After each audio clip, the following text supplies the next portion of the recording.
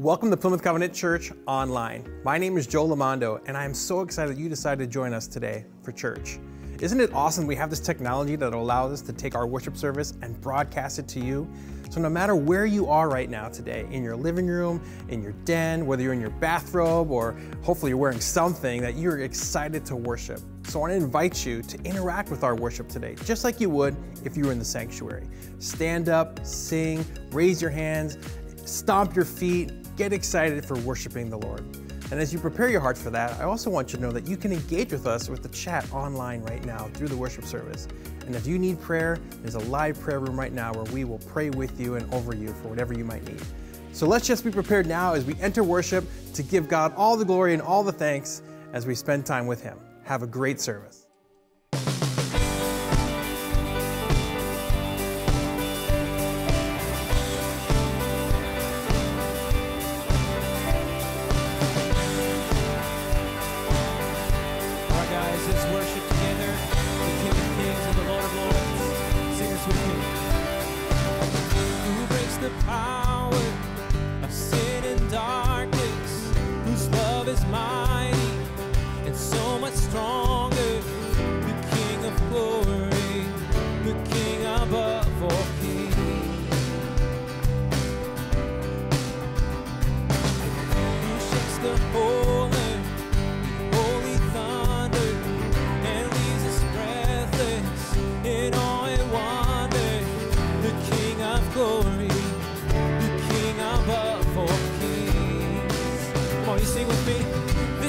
Amazing grace. This is a failing love, that you would take my place. Thank you, Lord, that you would bear my cross. You laid down your life, that I would be set free.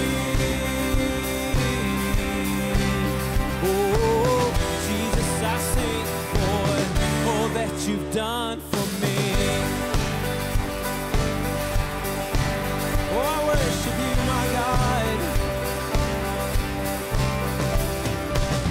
who brings our chaos back into order, who leads the orphan, our son and daughter, the King of glory, the King of glory, who rules the nations with truth and justice, shines like the sun in all of its brilliance. The King of glory, the King above all kings. Yeah, this is amazing grace. This is a failing love, that you would take my place, that you would bear my cross, and you lay down your life, that I would be set free. Oh, Jesus, I sing, Lord, all that you've done for me.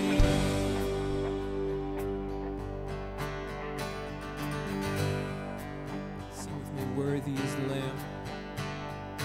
Worthy is the Lamb who was slain. Worthy is the King who conquered the grave. Worthy is the Lamb who was slain.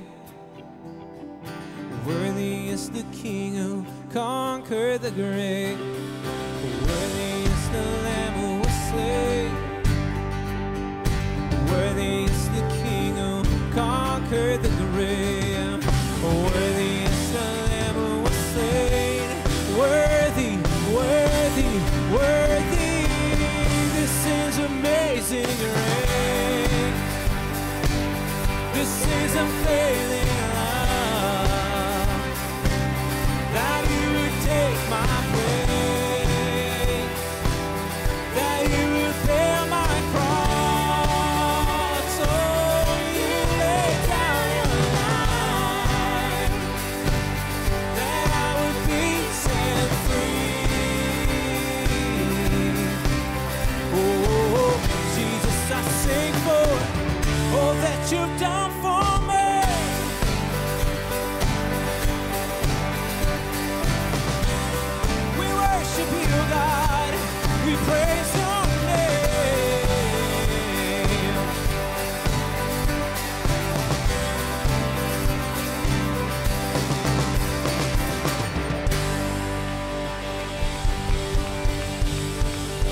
bridge with me one more time. So worthy is the Lamb who was slain. Worthy is the King who conquered the grave. Worthy is the Lamb who was slain. Worthy is the King who conquered the grave.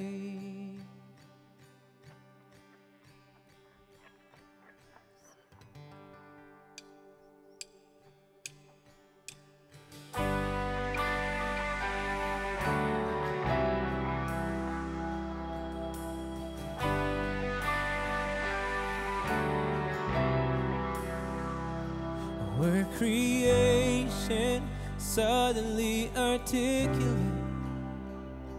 with 1,000 tongues to lift one cry?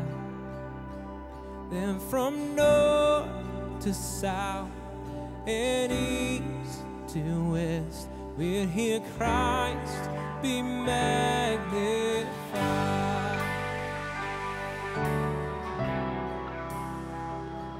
Where the whole earth echoing his imminence, his name would burst from sea and sky. From rivers to the mountain tops, we'd hear Christ be magnified. And here we go and declare, Christ be magnified, let his praise arise. Christ be magnified, hear me. Lord, Christ be magnified from the altar of my life. Christ be magnified, hear me.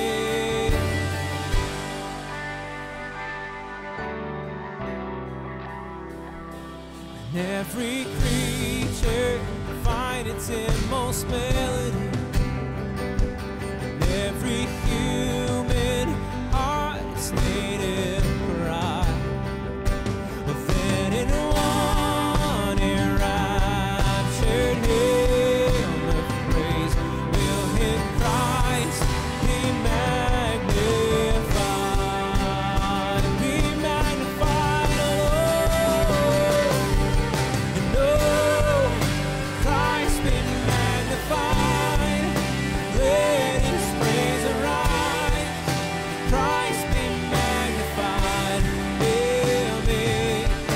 Oh, Christ be magnified from the altar of my life. Christ be magnified, hear me.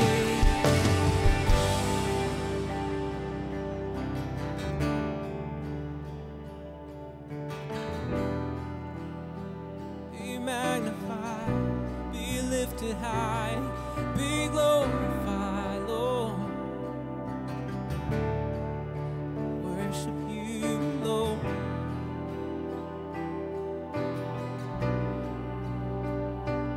Oh, and I won't bow to idols, stay strong and worship you.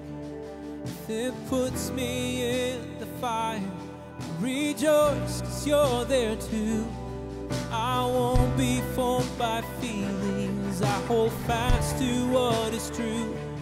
If the cross brings transformation, I'll be crucified with you. 'Cause death is just a doorway into resurrection life. If I join you in your sufferings, then I'll join you when you rise. And when you're returning glory, and all the angels intercede, oh, my heart will still be singing, my soul will be the same. No, Christ be magnified, let his praise arise. Christ be magnified, hear me.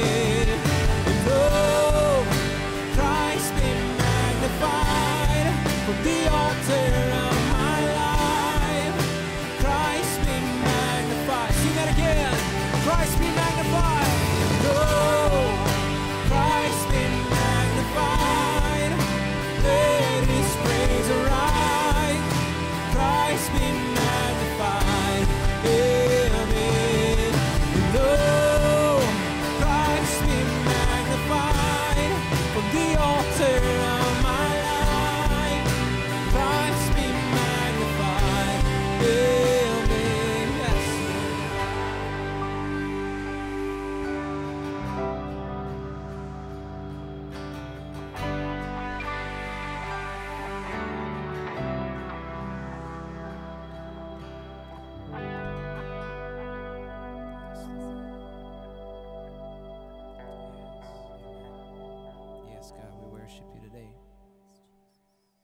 worship you, Jesus.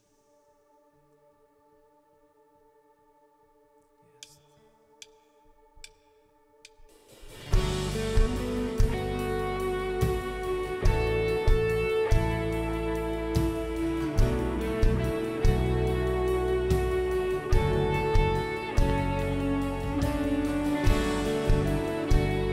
Jesus, we build you an altar right now in our homes, an altar of worship and of praise right now.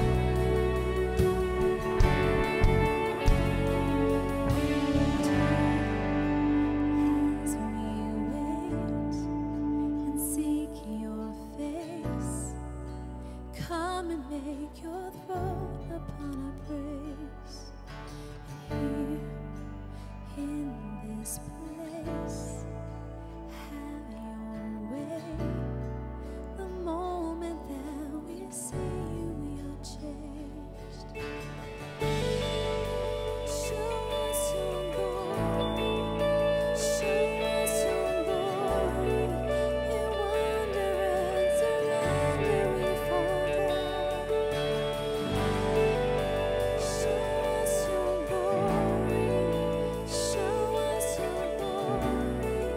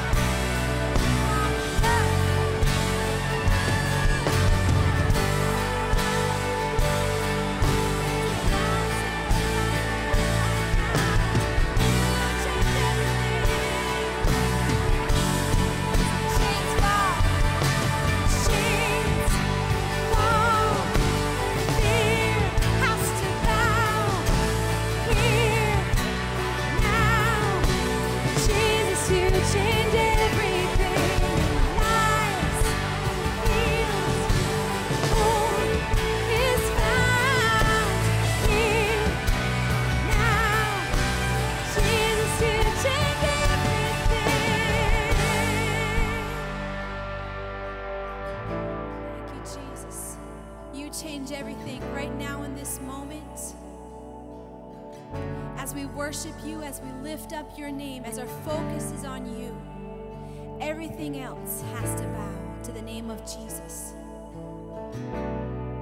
Our days have been filled with fear of the unknown, with anxiety, with so many things that are not of you. And right now we turn to you, Jesus. We fix our eyes on you. And we ask you, Jesus, change the atmosphere. Change my thoughts.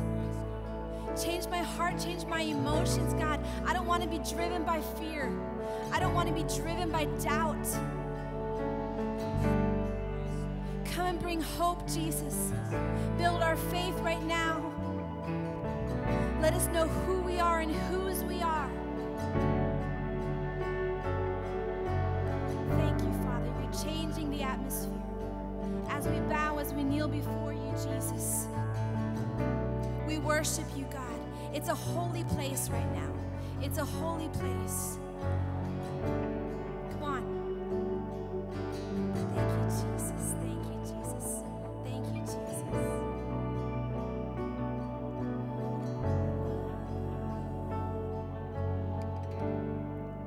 And show us your glory. Show us your glory. In wonder and surrender, we fall down to you. Show us your glory. Show us your glory. Let every burning heart be holy ground.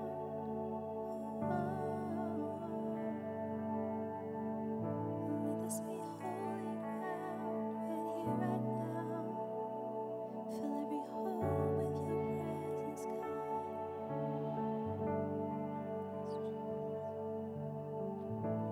Father, we pray right now that you will fill every home, every family, every heart, every nursing home, God, every business, every car, every situation with the hope that comes from you. I pray for your supernatural work among us, God. We pray that you will bless our homes, our lives. You will bless our communities, God. Bless our neighborhoods. Bless this city, God. Bless this nation, Lord. Bless the rest of the world, God. Let your glory be known among us. Let your power be known among us. Let your healing and your resurrection be known among us. In Jesus' name we pray today. We thank you, God, for everything that you have done, everything that you are doing, and everything that you're going to do. You're a great and mighty God, and we worship you today. In Jesus' name, everybody say, amen. Amen. Amen. Pastor Joe, would you come up?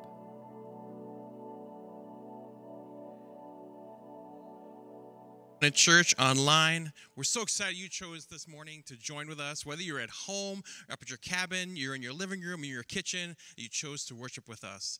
I was reminded earlier this week of something Louis Giglio once said about 20 years ago when I first encountered who he was. And he said, worship is a lifestyle. It doesn't matter where we're here in a church building or you're at home or you're on the road, worship is a lifestyle. So we are so excited you've chosen to worship today, and you can worship exactly where you are right now, and the presence of God is with you. So today, I just want to share a few things with you as we have some bits of information I want to pass along with you, what's happening here at church as life is continuing to evolve day by day. Some good news that our church office is going to be reopening this Tuesday, May 26th. Normal business hours from 9 a.m. to 3 p.m., Monday through Thursday from 9 to 3. Our church office will be opening this Tuesday. Now, I say Tuesday because Monday is Memorial Day, so it won't be open on Monday. And also, I wanted to just also remind everybody that Memorial Day is a day this weekend that we get to honor those who have defended our country, who have fallen in battle. And so we want to thank all the families who have relatives from way back into the 1700s up until today who have served our country and have fallen. We honor them this weekend. And so starting on Tuesday, our office will be open again 9 a.m. to 3 p.m. Monday through Thursday.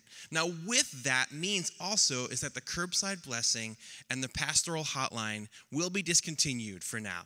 Now we don't know what the future holds, and is it possible that we'll have to reignite those again in the future? Of course, that's definitely a possibility, but for now, just be aware that the drive-up blessings and the pastoral hotline will be discontinued, and you just need to contact our church office or pastors directly if you're in need of assistance.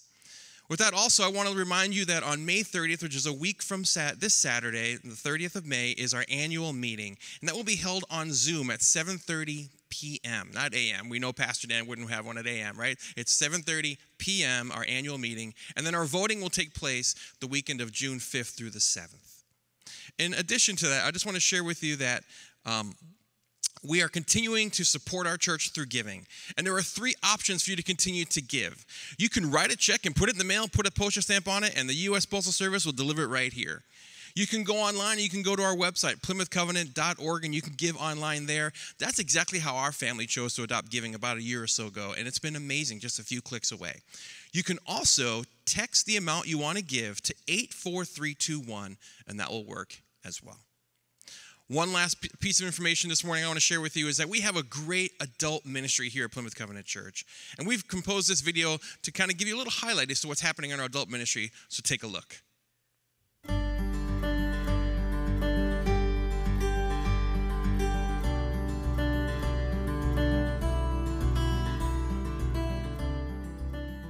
I've had a great privilege to be around here a very long time. I used to be young when we got here, but have been able to watch and see and participate in how God has just done some amazing things through our women. We've started Bible studies. We've started incredible events that we call Real Women, Real Life. We've started a MOPS program. Lots of exciting and cool things have happened here at Plymouth Covenant. That's how I know that as we step into the present, where things just seem so up in the air, I've seen our women just absolutely be able to move to what is needed at the time. So because of where we've been, I know that God is going to be with us where we go. There's still big question marks over how that's going to look and what we're going to do together, but I do know that whatever that is, it's going to be amazing. So excited about the future of women's ministry. We have several things planned. Charlie and Dottie Duke are both coming in the fall. Can't wait to hear from both of them. Charlie's the astronaut, Dottie's his wife, and she is a quality woman. You do not want to miss her. And then of course we've got Kelly Minter on the schedule. Expecting her to be here in October, but coming together in small groups is something that is just totally on my heart. I've seen it work amazing ways, and women can connect and grow in their faith. So all of that will be there. Join us. My name is Bob Lineberger, and I get the incredible privilege of being the pastor to adults, which means that I get to help find a place for people to belong. Not only that, I get to help point people in the directions towards Jesus. One of the things that I get the cool, awesome opportunity of doing is working with marriages and helping them find the best way to connect. Over the last 2 years, we've had almost 200 couples devote 19 weeks to their marriage and re-engage. We've done all kinds of really fun stuff in small groups. In fact, we had the Listen Up series and the Why series, and through that, so many people have found friends for life. In addition to all of that cool stuff, we are doing some fun stuff now in the midst of these changing times. We have people meeting in Zoom groups. Just this last week, we had almost 200 couples come and get a date night material so that they could go on drive-in dates. We're providing small group materials for people so that they can meet, and we're providing all kinds of resources for couples. I am so excited about what's going to happen in the future because God has given us a cool vision to be able to carry it forth in smaller settings. I am so excited about the opportunity for all of us gathering back together so that we can meet, have food, hang out, and join each other in what makes Plymouth Covenant so special. The men's ministry has been amazing this last year. Men are coming alive in ways that they've never experienced before. This last year, the men's Bible study has been building a sense of community in a way that they haven't experienced before. With Marked Men for Christ, men have been coming alongside each other, walking this journey of life together. And then also right now during this coronavirus time, it's been great to see the way that men have come together through Zoom, through our men's Bible study, And then also with our Marked Men Phase 3 experiences, we have so many men that are attending and building each other up and coming along each other during this time. As we look ahead, we're hoping to be able to do Meat Fest. It's been one of our best men's events that we do each and every year. What does that look like? We're not fully sure yet, but we want to make sure that everyone is safe. And then also this fall, as we kick things off in September with Real Men, Real Issues, our hope is to be able to bring in Charlie Duke, astronaut from Apollo 16, one of the last men that's still living that has walked on the moon. Great things are ahead. We're looking forward to building stronger men for Jesus Christ.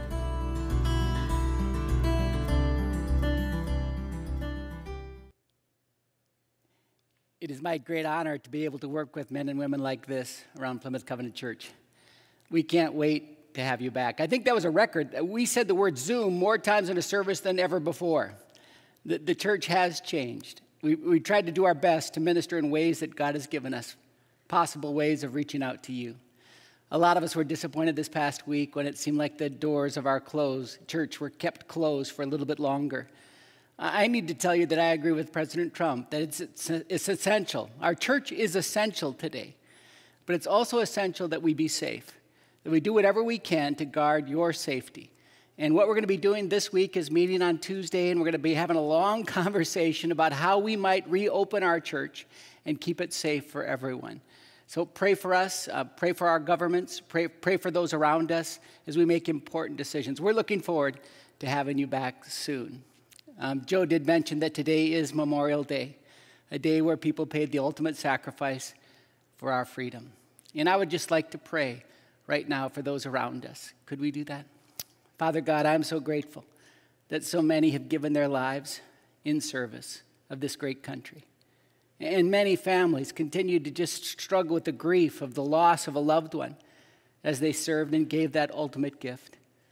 God, I pray that you might comfort those families, whether it might be a dad or a mom or a husband or a wife or a son or a daughter, a brother or a sister, a friend, an uncle, an aunt. God, the loss continues. The loss is great. Comfort them by the power of your Holy Spirit and give them, God, an awareness of your presence and also, God, the great gift of freedom that we have here. God, I also pray for a new kind of warrior today, for those that are first responders, for those in the medical profession, for those that are in care facilities right now. Oh God, I pray that you might surround them with your Holy Spirit and your heavenly angels, that you might protect them from the virus and from other things that can befall them. I'm so grateful for their courage and their compassion.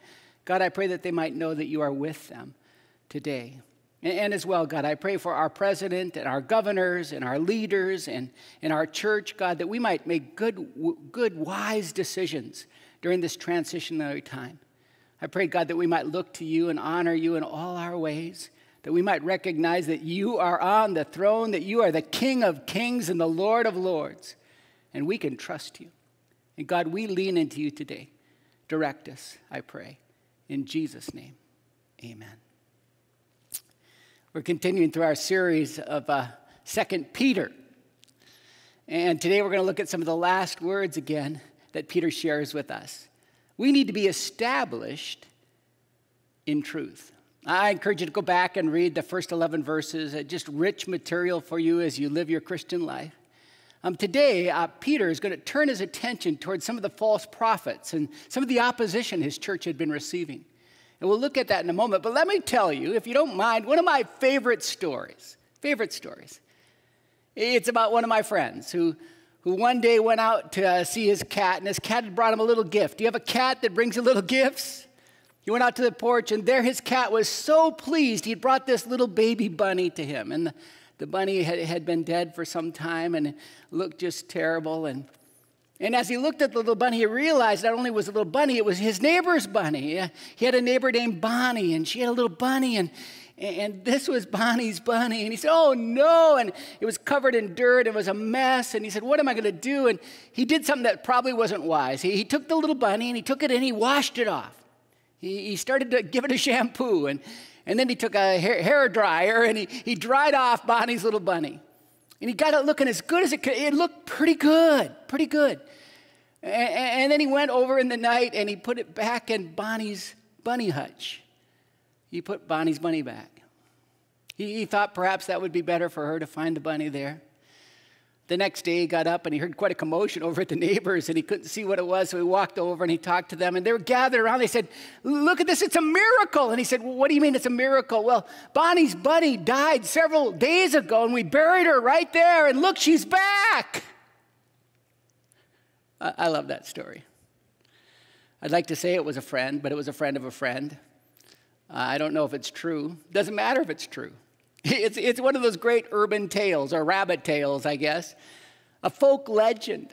But what I love about it is it's fun, it engages us, but it's probably not true.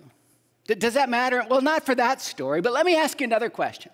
Is the story of Jesus true? Does that matter? Is it trustworthy? Is it something that you believe in? Of course, it has to be true. If the story of Jesus, if the gospel is not true, then we are to be pitied more than any other people. It is not a light to our path. It doesn't give us encouragement in the dark. It doesn't give us any hope for tomorrow. If the story of Jesus and of the scriptures is not true, we should just stop doing what we're doing as the church. Do you believe it's true? Today I want to talk about how we might be established in truth. I'm going to ask you, if you don't mind, to stand, if you don't. And I'm going to be reading out of the new NIV, and it just is a short text, and I'm just going to look at the preface here because I want you to sense what Peter is saying. "So I will always remind you of these things, even though you know them and are firmly established in the truth you now have.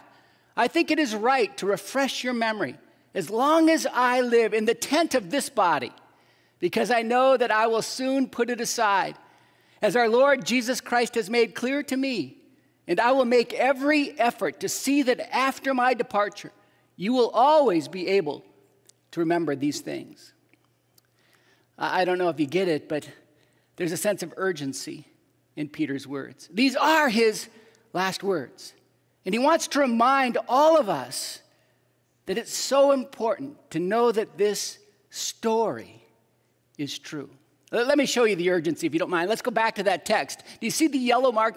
He said, "I will always remind you." He said, again and again and again, I'm going to continue reminding you of these things. And he says, even if you're firmly established, I'm going to still remind you.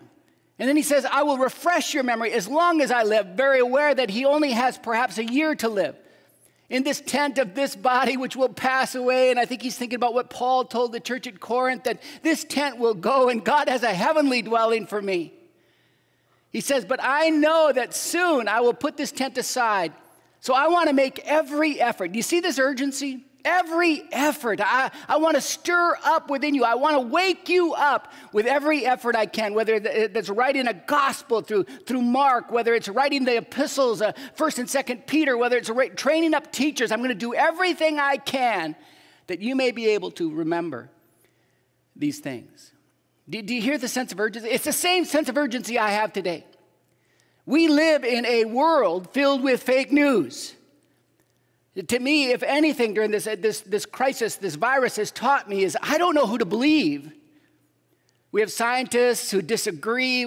We have expert leaders who don't know where to go. And for many of us, this is a crisis of leadership because we don't know what is truly true. I think the same is about coffee. You ever hear the experts on coffee? I love my coffee. And they change every day. Coffee's good for me one day, bad for me one day, good for me one day. All I know is coffee is good for me. And my question is, what do you believe about the story of Jesus? You know, it says, I want to remind you of these things. If you look at the blue letters, what are these things? Twice he says, remember these things. And I believe clearly he's talking about the first 11 verses. You need to go back and read them again. You need to understand. I really believe that what he's talking about is the faith that we've been received through our Lord Jesus Christ. If you look at that, I just go back to verse 4. It just is a highlight for me in those verses.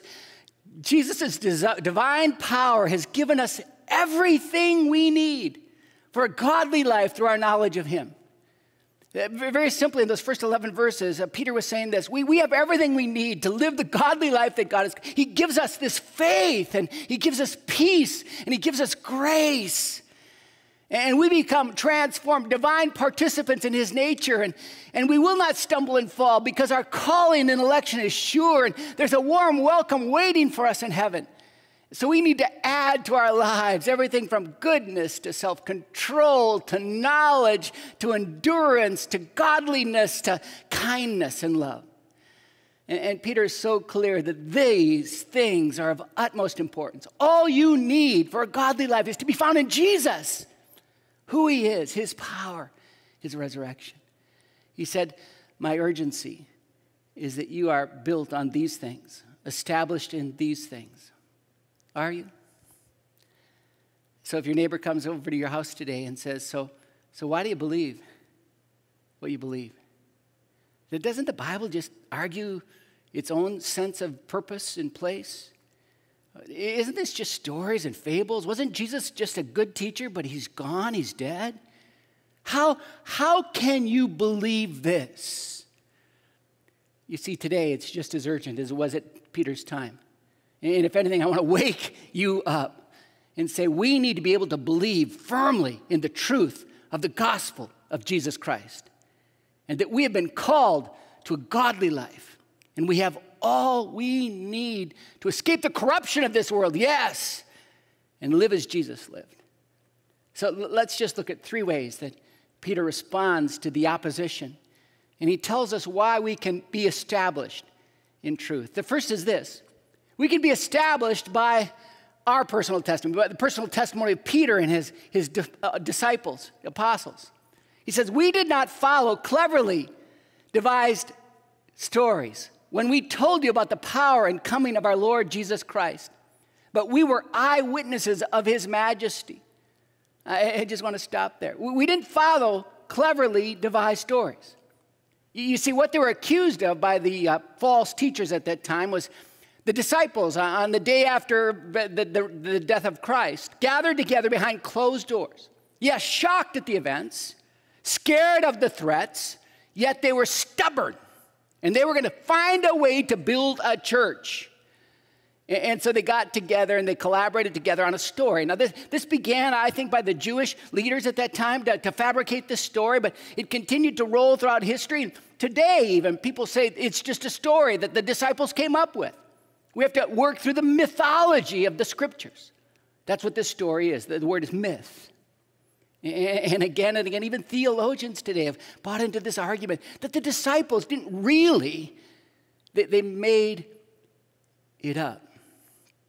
I want to stop and say, no, Peter says, no. We didn't follow devised stories. We were eyewitnesses. One of my heroes is Chuck Colson, and he's gone now. He's in heaven. I can't wait to sit down with him. He's probably one of the wisest people. He and Ravi Zacharias are having quite a party in heaven today, I believe. And I just love the story that he tells about the Bible. If you haven't seen it, it's a powerful story of when he met with Madalyn Murray O'Hair, who was just opposed to the gospel, any kind of prayer in the schools. And they had a debate one time, and he was talking about the Bible, and she said, you can't believe the Bible. The Bible's not true. It's just made up stories. And honestly, he took the Bible, and he handed it to her, and he said, show me what's made up. And she wouldn't touch it. It was like she was scared to death of touching the Bible. Pulled back and said, no, he said, there's power in this word. And then he told this story, and I just love this story. He said, Watergate, and some of you aren't old enough to remember this, but I am. And Watergate, if you remember, was this conspiracy. It was something that was started by Nixon, and he had a whole group of men and women serving him. And what the story unfolds is when they found out they were going to get caught, 10 of the most powerful men in Washington gathered together and came up with a story, a lie, that would cover their tracks. And Colson says, I was a part of that. He says, we were together and we knew our careers, our freedom depended on being able to tell this lie together, to tell the same story. It didn't last 2 weeks before John Dean came forward and others. And if you remember that whole idea, they could not keep that cleverly devised story because it wasn't true. And Colson goes on to make this point. So if the gospel writers made up this story, how in the world would they give their lives for a lie? Almost every gospel writer was killed, martyred for their faith. For a lie? No. Peter, supposedly crucified upside down, continued to hold on to this story. He said, it's not some cleverly invented story. No, this is the truth. And I love what he says. I want to take you back to the Transfiguration, he says. Let me give you an example why I so believe this is true. He said, we were there.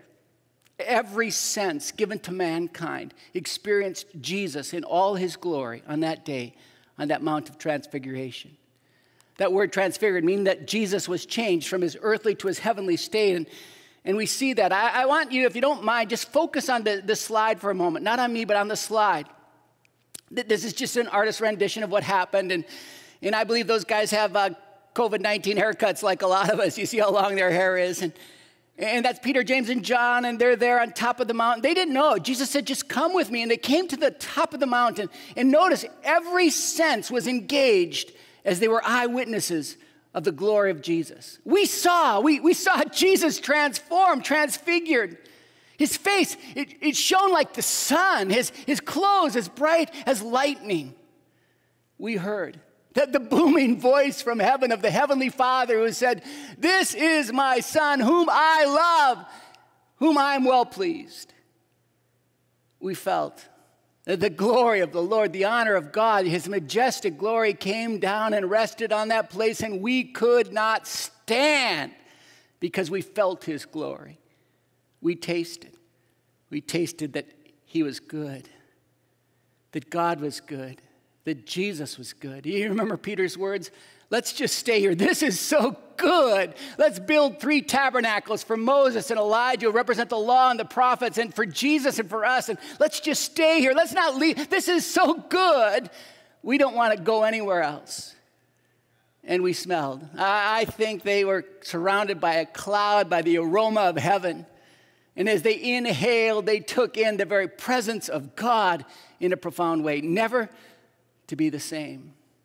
And I believe the Transfiguration comes right after the story of Jesus predicting his death and his resurrection.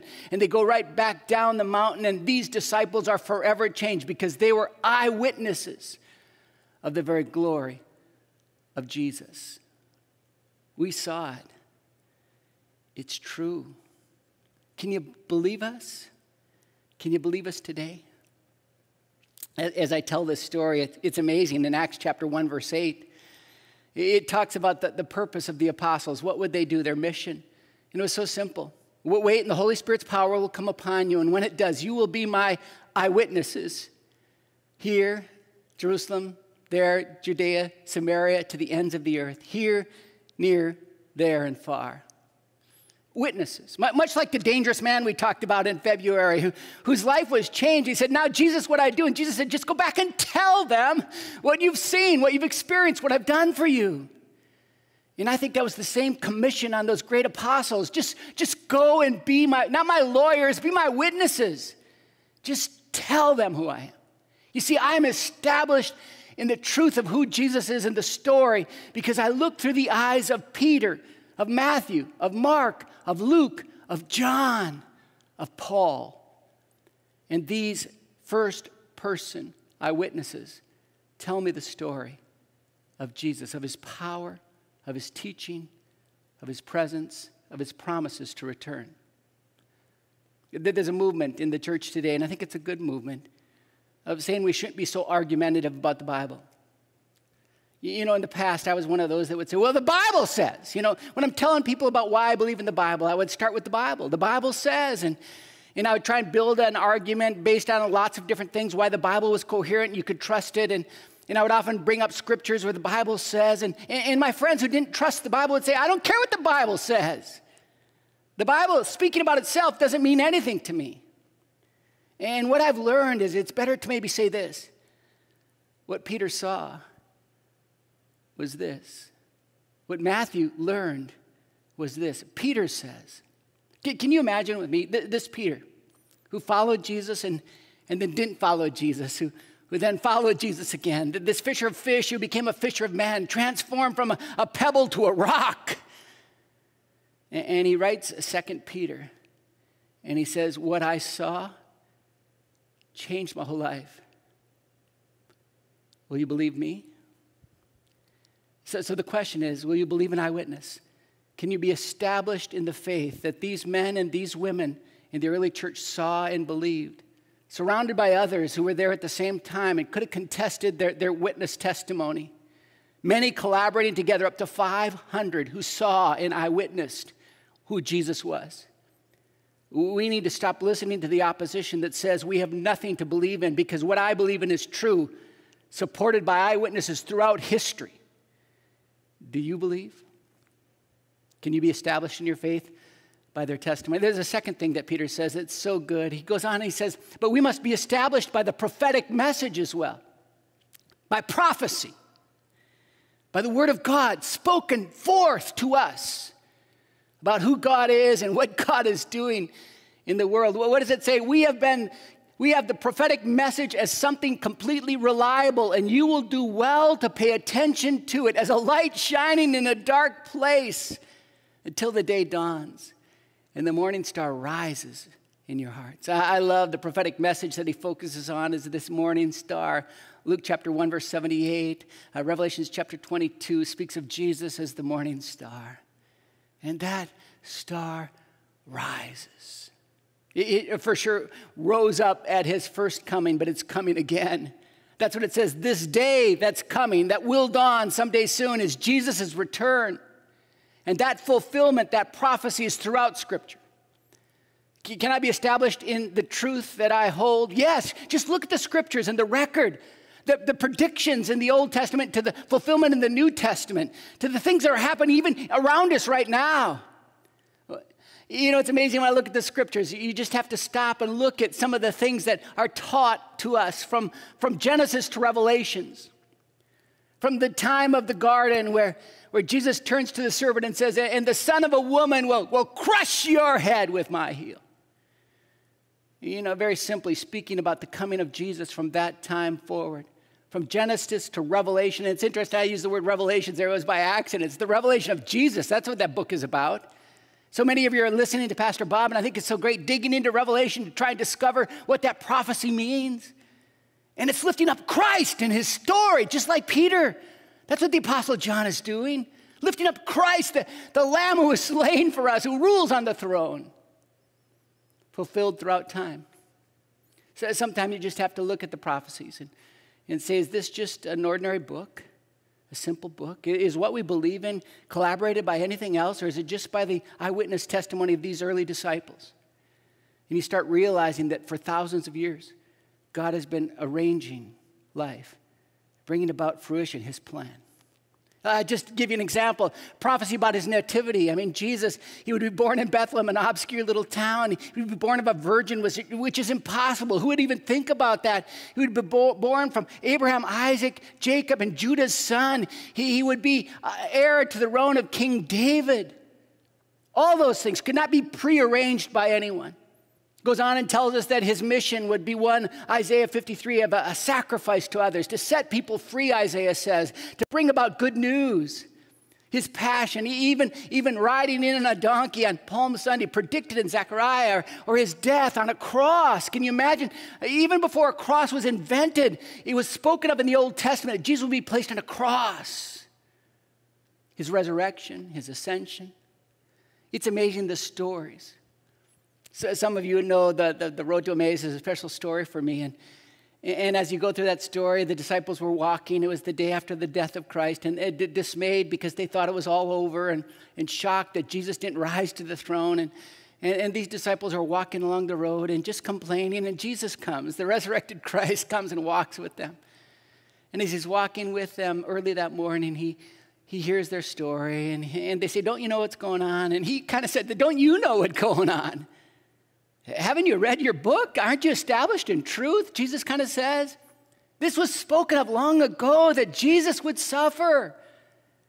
Everything is happening according to God's plan. And then he says this, wasn't it clearly predicted by the prophets that the Messiah would have to suffer all these things? Then Jesus quoted passages from the writings of Moses and all the prophets, explaining what all the scriptures said about him. Take the 66 books of the Bible, and they're all focused on him, on Jesus. The eyewitness story of Peter is wonderful. But to have that collection of writings that point to Jesus and the plan of a sovereign God working out history is overwhelming. I'm established in truth when I just look at those prophecies. Someone said that the likelihood of one person from the beginning of time to our time to fulfill all the major prophecies of Jesus would be 10 with 17 zeros behind it. Basically impossible for one person to fulfill all those prophecies, and yet they were in Jesus. Now, there are other prophecies, not just about Jesus, but about other things that God was doing. I just read about Cyrus. It's just amazing. The Bible is filled with prophetic word that get fulfilled many years later. One of those is one we've overlooked, and I just love this one. And Andy Stanley brings this one up, and I just have found this so helpful. If you remember Jesus, after he prays over Jerusalem, which I talked about on Palm Sunday, after he prays over Jerusalem, he gives this prophetic word, and he says, "Oh, if you would only listen, Jerusalem, but you have not. So the enemy will come, and they will build their ramparts, their ramps, and they will tear down your walls, and every stone will be torn apart." And they all laughed. You see, the stones weighed over 500 tons. The walls of the city, the walls especially of the temple, were impenetrable. Even the mighty Romans cannot mess with our temple. And Jesus makes a prophecy here. And he says, in a short time, the temple will be torn down, and every stone will be broken. I've been to the base of the temple, and I've seen the crumbling rocks that are there. Because in 70 AD, just 40 years later, the Romans came. After a 4-year struggle, they took the stones of the temple and they pulled them apart, and they heated them up and poured water on them, and they broke the 500-ton stones completely apart so they could never be rebuilt again. Even now, you go to the place where the temple was, and it stands empty. Because Jesus' prophecy, which every person who heard him say they could test in 70 AD, it came true. And the temple no longer existed. The old covenant seemed to change because Jesus had now come. We can be established in the truth because the foreshadowing of Jesus is fulfilled in his life, and his promises for the future will come true. I walk through these uncertain days, certain of this one thing, that I have a sovereign God who's bringing about his plan and his purpose in our world, but in my life and the life of those I love. And I'm established in the truth and in my faith because of the prophetic word. How about you? It says in the scriptures that we should do well to pay attention to this. Now, I find a lot of us choose not to look at that. We look at the Beatitudes. And Jesus says, no, you should pay attention to this, Peter says. And I love this picture, and you might not like this, but I just thought it was so cute. I saw it this last week. This guy has no tires, but he has lots of tires. And I counted those tires, about 66 tires in that truck. Almost the number in the Bible. And I'm thinking, here's a man that is so tired, but he's got lots of tires. I just found that ironic. You are tired today? Maybe it's time to pick up the Word of God and see that God, who is arranging history, has all you need. I have given you everything you need for a life of godliness. See how I've done it in the past, in the present, in the future, and I'll do it right now for you. Now, finally, I need to be done. My clock is ringing here. Above all, we must be established by the Holy Spirit. The Holy Spirit. You must understand that no prophecy of Scripture came about by the prophet's own interpretation of things, for prophecy never had its origin in the human will, but prophets, though they were human, spoke from God as they were carried along by the Holy Spirit. Now don't miss this. The context of prophecy in the Scriptures is so clear. Deuteronomy 18, read it sometime. If a prophet speaks as if they speak from God and it doesn't come true, they are to be stoned to death because what God says comes true. And Peter is saying something that very, very profound here. We didn't come up with this. It's not by our interpretation, our imagination. We didn't think that this was a good idea. No. We were carried along by the Holy Spirit. We couldn't help ourselves but write the words of God. I go back to Jeremiah chapter 1, known as the weeping prophet. I call him the reluctant prophet. He said, no, take this from me. I don't want to be a prophet. I'm too young. I'm too afraid. And God looks at him and it says, Jeremiah, I've set you apart from birth to be my prophet. I've been working in your life, your character, who you are. And I've placed my word in your mouth. And when you sit down to write, you will write what I've told you to write. You see, that's inspiration. Paul talks about in 2 Timothy chapter 3, verse 16, that the scriptures are inspired by God. Not like an Olympic athlete that has a great routine, inspired. No, not like that. It's actually a Greek word which means God has breathed his word into them. And Peter, I believe, as he's writing this, his last letter, realizes that he's writing the word of God. Can you imagine that? The word of God. You see, very clearly, Jesus said, I speak to you truth, but my Spirit's going to come and he's going to lead you into all truth. And I think he's going to raise up other truth tellers like Paul and Peter and John and James. Listen to them because they bring the prophetic word from God the Father, carried by my Spirit. Do you believe that the Holy Spirit can not only inspire the word, in other words, the word that we have on printed page comes from him, but also that the Holy Spirit helps us to interpret and apply that to our lives? When I sit down at the Bible, I realize that this is a miracle, that this is truly a holy Bible, meaning it was given to me by the Holy Spirit. And when I open these pages, the very Spirit that carried those disciples along carries me along. A profound book, a profound story. G.K. Chesterton was brought together with a bunch of intellectuals one day, and they sat around a pint and talked, and they asked him this question, all of them this question: if we were to be shipwrecked on an island all alone, what is the one book that you would like to have? G.K. Chesterton was a well-known Christian, and all of them assumed he'd say the Bible, and he surprised them. You know what he said? No, what I would like is Thomas's book on shipbuilding. If I'm stuck on an island, I want something I can use. The Holy Spirit has given us a story of Jesus that's true, it's useful, it's profitable in every area of our life.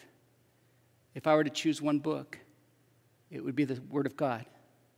You see, it established me in truth because it was the testimony of the personal eyewitnesses. It was in many ways a fulfillment of prophecy. And it speaks to me by the power of the Holy Spirit. Are you listening? It's interesting. The scriptures were written over 1,500 years by over 40 different authors. And yet it's amazing in its consistency and coherence. How can a book over such expanse, 3 different languages, continents, amazing to think about. Here's a graphic that's going around the internet, and I picked it up quite a long time ago. It's just the 66 books of the Bible. That's the lines at the bottom and how long those books of the Bible are. And then the lines are drawn. These are lines that are cross-references from the Old to the New Testament. And each of those, depending on the distance in time, different colors. Just amazing to look at the coherence of the scriptures, which it fits together like a glove. The Bible is a miracle given to us by the Holy Spirit. You should pick up and read. Pay close attention to this. Was the urgent message of Peter.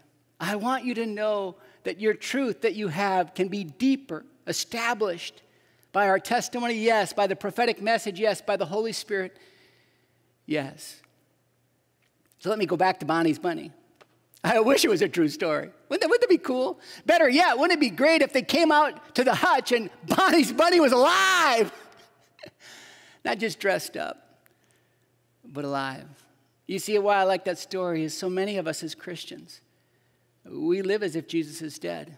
And we dress him up, try and make him look good, place him in the hutch called the church, and ask people to come and say, oh, he looks pretty good. When in fact, Jesus is alive. I don't need to dress him up. He is here. He's real. He's with you right now in your room, beside you, wherever you are. He is alive. And I am a witness to the resurrection of Jesus Christ. And I'm established in the truth that it is real. And if it is not real, if I can't believe it, I have no business talking about it. Are you established in truth? Let's us become eyewitnesses of the prophetic word of God as we're carried by the Holy Spirit to a world desperately needing truth today. And when people ask us why we believe, say, because I know deep down within me, I've been established in the truth. Let me tell you why it's real. Let's pray together. Father God, we live in a world where the Bible becomes optional. It's not essential. Many of the things we do in the church are not essential, and yet, God, for me, I believe that the gospel, the message of Jesus Christ, is the most important thing that the world needs to hear. That, God, we've been given a gift, that you have given us a gift through Peter and others, that we might be deepened in our faith, established in what we believe, to know for sure that we have everything we need for a godly life, to build on our faith, to be transformed to a place where the world sees that the resurrection power of Jesus is alive in us. Oh God, my prayer is that people might be established in their faith today by just looking at us, to see that we truly believe what we believe. Thank you. By your Holy Spirit, carry us along. Inspire within us the Word of God. Help it to take root, and might we be established in truth. In Jesus' name, amen.